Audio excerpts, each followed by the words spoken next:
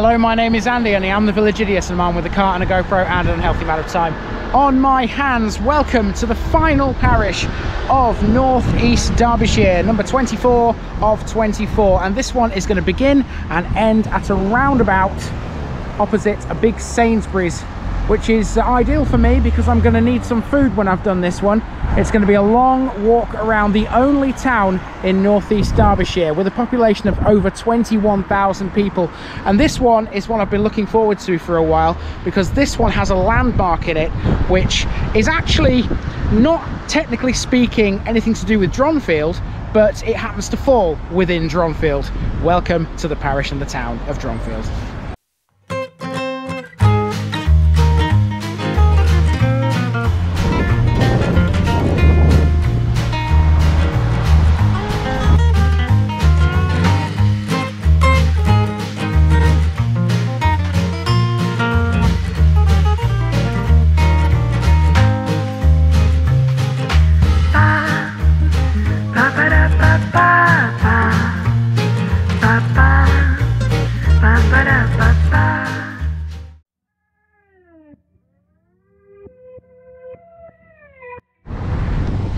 Dronfield is officially the only town in North East Derbyshire. This includes the settlements of Dronfield Woodhouse and Colaston. It lies in the valley of the River Drone between Chesterfield and Sheffield. The Peak District National Park is 3 miles away to the west. The name Dronfield means open land infested with drones. Drones are male bees and derives from the Old English dran and fell. The town existed before the 1086 Domesday Book and has a 13th century parish church. In 1662, Charles II granted the town a market, although this later ceased. The industrial history of the town includes coal mining, the wool trade, the production of soap and steel, and engineering. Today, a range of manufacturing firms still operate in the town. Between the 16th and 19th centuries, Dronfield grew around various industries, the most widespread of which was coal mining, with pits at Stubley being mentioned in the 16th century, and a map of Hilltop in the 17th showing some workings. Further mines were opened at Colaston in 1785 and Carr Lane in Dronfield Woodhouse in 1795. The town also benefited from trade with the lead mining and grindstone industries in the Peak District. The wealth of the Rotherham family, who became lords of the manor of Dronfield, was based on the lead trade. The Wilson-Cammell steelworks was built in the town in 1872, following the completion of the Midland Main Line through the town in April 1869. Bessemer steel was first blown at the site in March 1873, and the plant was soon capable of producing 700 tonnes, mostly as rails, every week. Dronfield therefore became a boom town, but its prosperity was short-lived. Its site had limitations that could not compete with low-cost coastal locations, and in 1883, production of steel moved from Dronfield to Workington in Cumbria. Steelworkers and their families moved too. It's estimated 1,500 townspeople made the trip to Workington. Dronnies, they were called by the people of Workington, and the newcomers formed Workington AFC in 1888. Little is known about Dronfield's early history. It suffered after the Norman conquest, when William the Conqueror sought to bring the north of England under control. Dronfield's population also increased dramatically in the post-war years, from 6,500 in 1945 to its current size of just over 21,000. It covers an area of 13.99 square kilometres and has as neighbours the parishes of Unstone, Holmesfield, Barlow and Eckington. In the 2011 census, Dronfield had 9,388 dwellings, 9,267 households and a population of 21,261, of whom 10,333 were male and 10,928 were female. So because Dronfield is so big, I've said this numerous times in small towns like these, I can't catch everything. I don't expect to catch everything. So the route I've taken around the town centre is basically down the Lee Valley and then around past Fanshawe School, and then I'm currently on Princess Road, and this leads down to the train station, which will take us to the more town centric part where the main sort of shops and amenities are. So after this it'll be a drive around Dronfield Woodhouse, which is an area to the west of the main Dronfield settlement, and then we'll go up to Colaston. And to finish off, there's something rather special which I've been building towards for quite a while. Dronfield is served by a monthly magazine. This is called the Dronfield Eye, and formerly by a weekly local newspaper called the Dronfield Advertiser. Notable events are the annual Dronfield Gala and the Dronfield Woodhouse and Colaston Well Dressings, which are held in July. There's also Dronfest, which is a popular music festival, and it takes place in the town in the summer. Since 1972, Dronfield has been twinned with Sindelfingen in Germany. A park in Dronfield Woodhouse was renamed Sindelfingen Park in the early 1990s to celebrate the partnership. Dronfield Henry Fanshawe School has an annual student exchange with a school in Sindelfingen, which helps establish links between the young people in the two towns. Now here's a railway line which provides the town with a train station, one of many, many amenities. Let's have a look at some of those right now.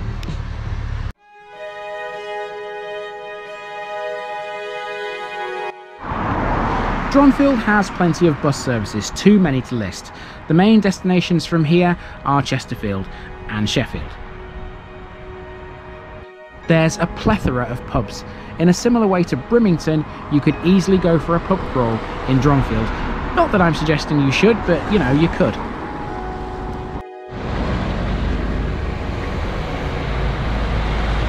These include the White Swan, the Dronfield Arms, the Green Dragon and the Blue Stoops, and countless others in and around the town, including ones in both Dronfield Woodhouse and Colaston. You're certainly never going to be dry in Dronfield. The town also has several social clubs: the Contact Club, Dronfield Woodhouse Sports and Social Club, Hilltop Sports and Social Club and the Pioneer Club.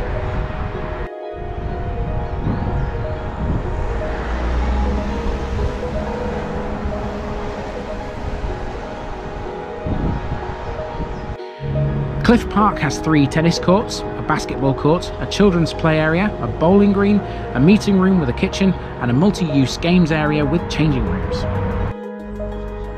Church time now. The Church of St John the Baptist was originally built in 1135 when Oscott was the rector, and the parish of Dronfield covered Little Barlow, Colaston, Povey, Holmesfield, Appinall, Dore and Totley.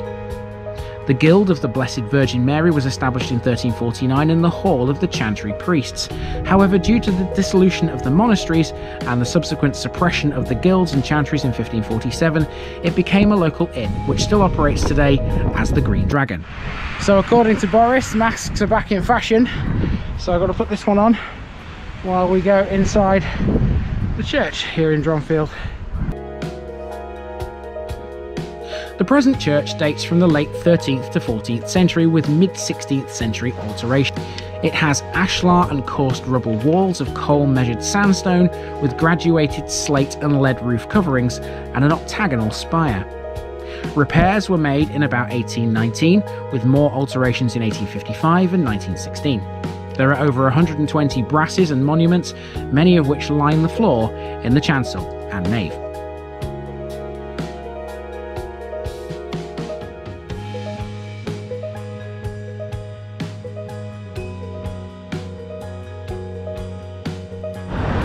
This is not the only religious building in the town. There are several others, including this one, Dronfield Baptist Church, which is opposite Sainsbury's. Then on Lee Road we have the Oaks Community Church,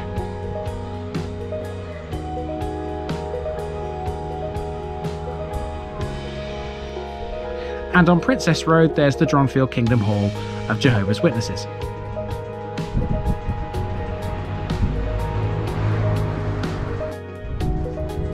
Hidden away off the High Street is the Parish Hall, although also off the High Street there's a much bigger and more impressive hall than this. That would be Dronfield Hall Barn, and it dates from 1430. This is a wedding venue as well as housing some of the local heritage, arts, natural history and exhibitions.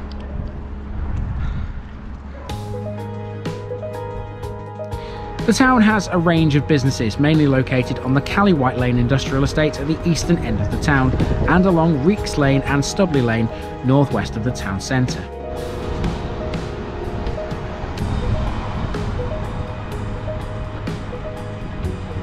There are no end of small shopping precincts located all around the town centre, with the main one being off the high street.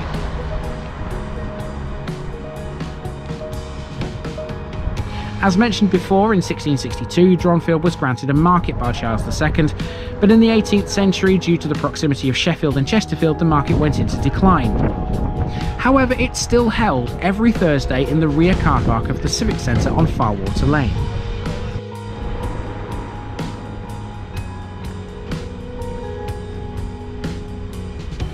During the 16th century, the centre of Dronfield would have looked much different, with nowhere near as many shops and amenities as it has now.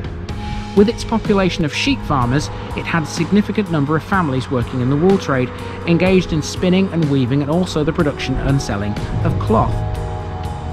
Soper Lane, being next to the river, was the centre of the soap making and tanning industry in the town, with a dye works also situated there. We're making our way now into the station. Construction of the Sheffield and Chesterfield line was authorised by the Midland Railway Act of 1864, but it wasn't until Monday the 2nd of February 1870 that the line and Dronfield station were open to traffic. You know what, I feel bad for laughing, but the guy should not really be walking across the road with headphones on like that. It was designed by the Midland Railway Company architect John Holloway Sanders. Railwaymen know the line here as the New Road. There was an old road built by the North Midland Railway which took an easier route along the Rother Valley and bypassed Sheffield.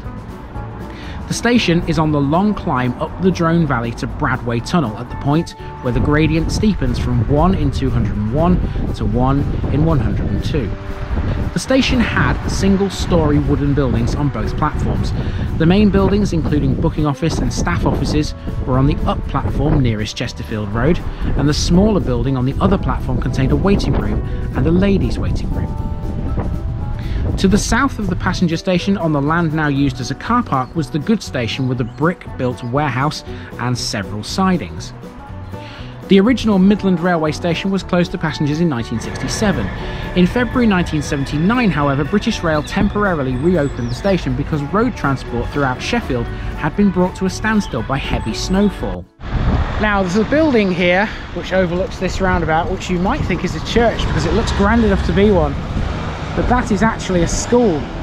That's Henry Fanshawe School. In 1993, Dronfield Henry Fanshawe School, which has been formerly known as Dronfield School and previously as well Dronfield Grammar School, suffered major damage when its 1960 system-built blocks were completely gutted by fire, requiring all firefighting resources from all nearby towns and Sheffield to control the blaze. Dronfield Junior and Infant Schools are the biggest primary schools in Dronfield, reaching more than 600 pupils.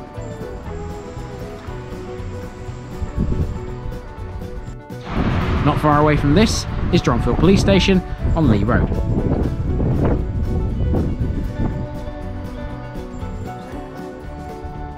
This building is Dronfield Sports Centre, and it's not the only sports-based facility in the town.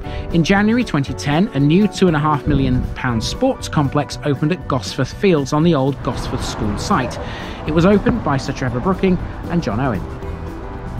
Close to the centre of the town, there's the Peel Centre, named for Sir Robert Peel. In a few moments, we'll be talking about something else with that name that stands in front of this.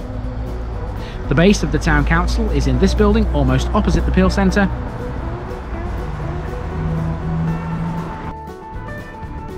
There's also a library,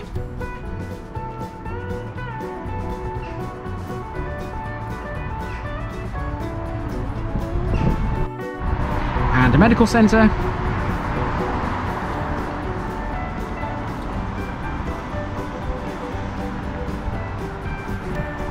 and also a care home. This is the Green Care Home, and it's almost dead opposite Fanshawe School.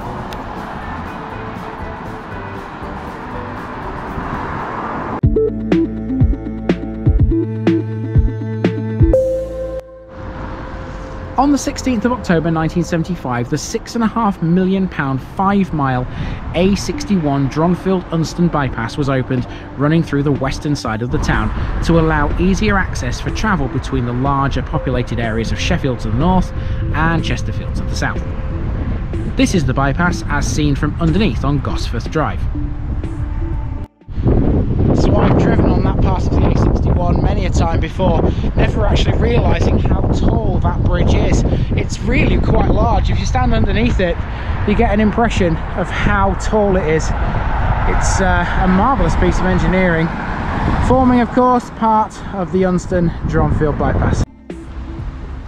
The Lee Brook Valley in the heart of Dronfield is a 1 kilometre green corridor along the main waterway of the Lee Brook. The Lee Brook Valley project, formed of volunteers from churches and other local residents, transformed the site from an underused area filled with rubbish to a lovely green space enjoyed by residents and wildlife alike. The rubbish has since been removed and a woodland path has been built to protect the wildflowers. All the timberwork has been repaired and there's been bat boxes and bird boxes installed, and the stream's pollution has been greatly reduced.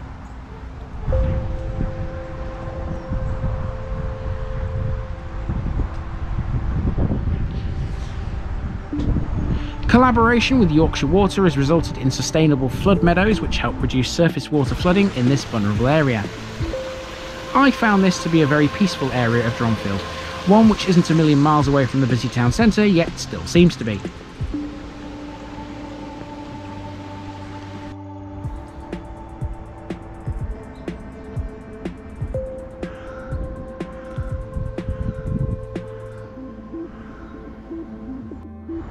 In the grounds of the station there's coal truck, signifying Dronfield's association with the local mining.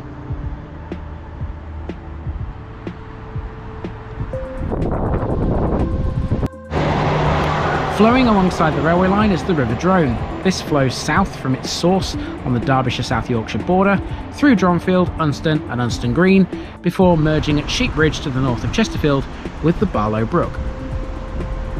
In the late 1990s, the river burst its banks and flooded Dronfield bottom. As a result, a flood storage reservoir was built at Bowshore to hold back water and runoff from the Batemore and Jordanthorpe housing estates in the south of Sheffield. The Peel Monument now situated on the town's high street. This was built in 1854 out of grit stone as a tribute to Sir Robert Peel to commemorate his repeal of the Corn Laws in 1846. The monument is very distinctive and is often portrayed in images of the town. Near to the Peel Monument on the High Street is a 16th century house known as the Cottage.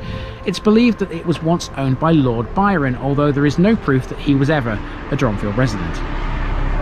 The Peel Monument is just one of Dronfield's 42 structures that are listed by Historic England for their historical or architectural interest. These buildings include such as Aston End, Chiverton House, Dronfield Woodhouse Hall Farmhouse, Dronfield Manor and several buildings in Church Street and the High Street. The town's war memorial stands in front of the library off the High Street, lest we forget. Okay, just a few steps further and I'm back where I started, close to Sainsbury's. One thing I have noticed about Dronfield, plenty of free parking. So if you want to come shopping here, you don't have to pay. Okay, right, we're not quite done with Dronfield just yet, of course, because there are some other areas within this one. The first of which is Dronfield Woodhouse, and today I'm going to use the car to drive around that and show you what's there. Let's go for a drive.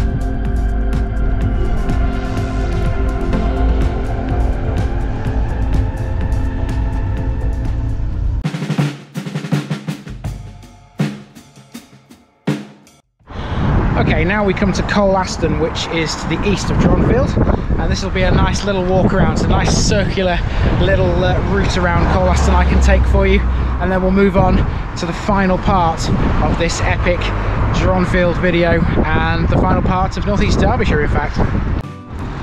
Colaston sits on a ridge overlooking Sheffield and Dronfield. The name Colaston alludes to the number of walk-in coal mines there once were in the area.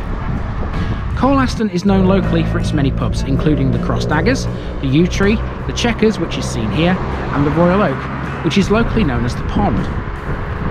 There are many stone-built houses and terraces dating back to the mining area during the 19th century.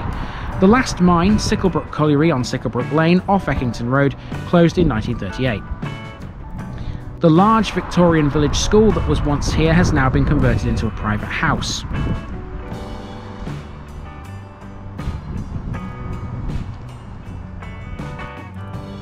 Here's the Cross Daggers on Brown Lane atop a small hill, which forms one of the oldest parts of the village.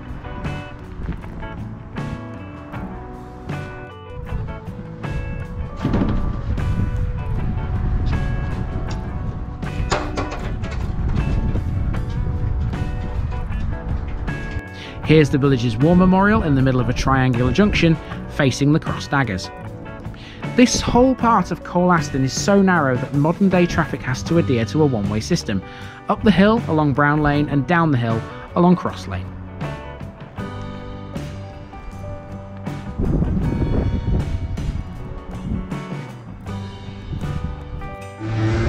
To the south of Colaston there's Frith Wood, which is made up of mixed woodland rich in many species of fauna and flora and is thought to be an ancient woodland. It's now a conservation area, and although it's spelt Frithwood on OS maps, many locals call it Firthwood, as in the neighbouring Firthwood Road. Famous hunter and anthropologist William Hale used that woodland to perform a series of training exercises before expeditions to New Hanover. Well, it's taken until Colaston to find a map of Dronfield, but I have found a map of Dronfield. Okay, so I can show you where I've been, in fact, here. So our main route started just there. That there, where it says Works, that is where Sainsbury's is. And I walked down here, across through this path here. That's where the valley is. That's where the sports centre is. And then, where did I go after that?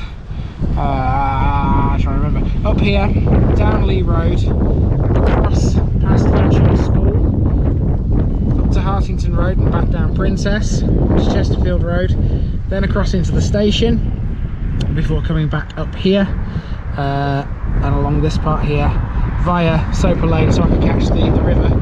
That's really where I've been. That's the main walk I took around Dronfield. So as you can see, that's not really much when you consider how big Dronfield is if I just pan out. And Dronfield Woodhouse, this is the area that I drove around.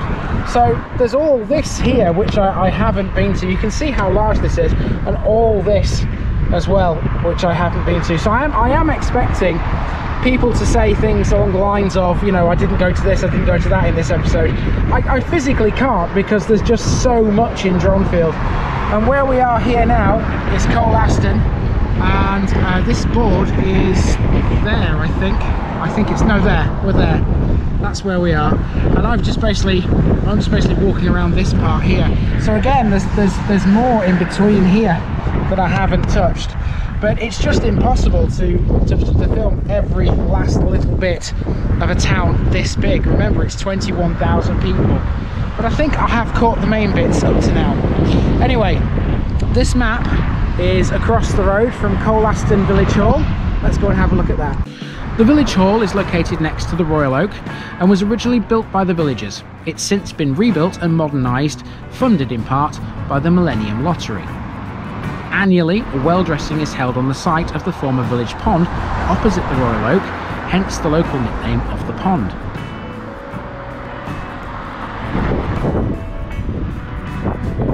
Colaston also has a Methodist church on Eckington Road. There's also a chapel and several local shops on Barnard Avenue.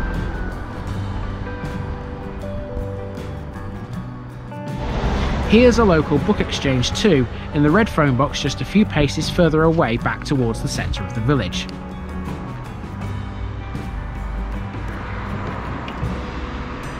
And here's an advert for a craft fair. The annual village gala, held every July based at the village hall, is a Colaston highlight. Behind the village hall are playing fields, a hard tennis court and a bowling green which is home to the local bowling club. Popular with the local community are the regular Colaston live music events, which have featured a good many professional artists from the folk music scene and wider afield. Colastoners are spoilt with the amount of footpaths and walking routes they have excellent access to, including the Dronfield 2000 Rotary Walk.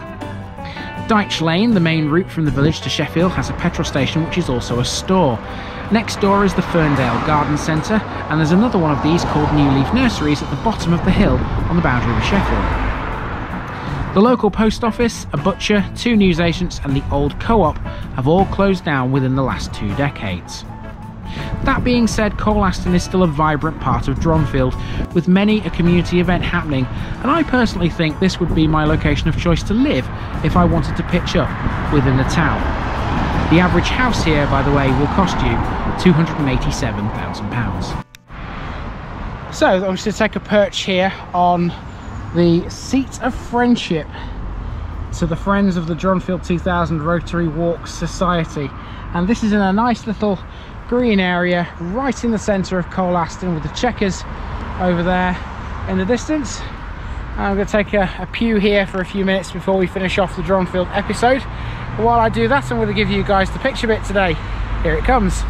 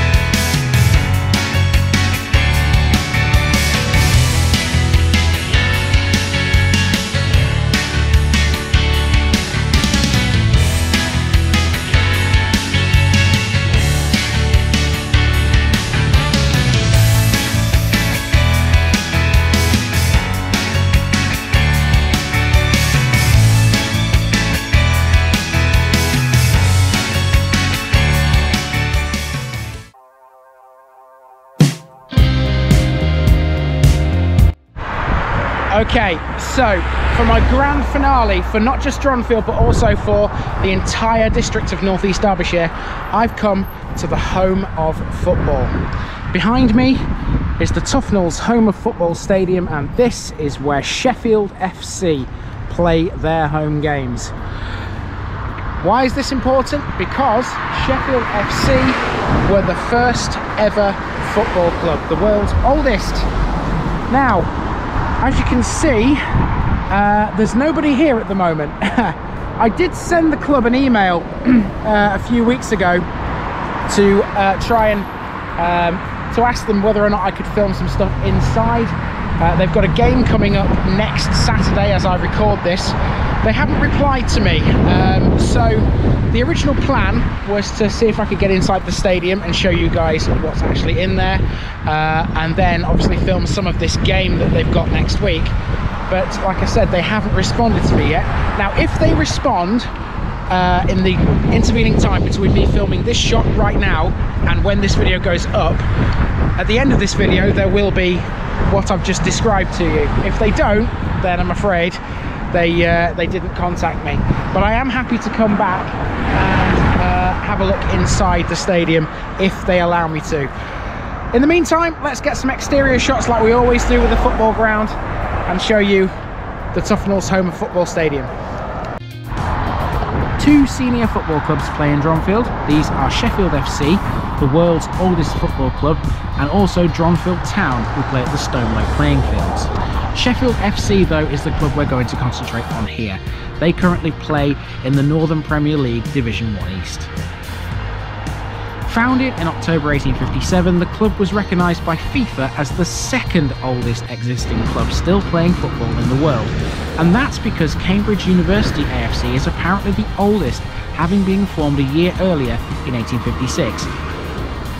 Sheffield FC initially played games under the Sheffield rules and did not officially adopt the new FA rules until 1878.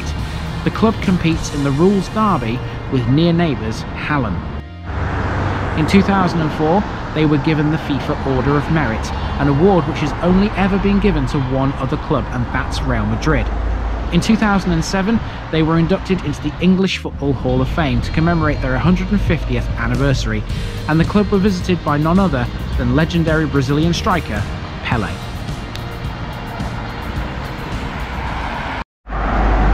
So I had to make two endings for this video, one for if they did respond and one for if they didn't. This is the one for if they didn't, and it's a bit disappointing that they didn't, but never mind, at least you got to see the home of football and the Coach and Horses, which is right next to it. And there you go, that is the last one in North East Derbyshire. The district is finally complete. It's taken me a long time to do it. It's a very tough one, lots of hilly places and places that places I've never been before in Derbyshire, and I hope you've enjoyed it. I really do. I know I haven't caught everything in Dronfield because it's such a big town, but now it's time for you guys to let me know anything that I may have missed here in Dronfield or in any of the other 23 in North East Derbyshire. All you've got to do is use the comments box down there in this video and in the other 23 parish videos of North East Derbyshire to let me know any more information, and then a roundup video will come your way in the new year. But for now, this has been the parish of Dronfield, the town of Dronfield. This has been the district of North East Derbyshire. This is the last one in this district that's going up before Christmas, so have a very Merry Christmas everybody who's watching, and I will see you next year. I've been Andy, also known as the Village Idiot, and I'm out.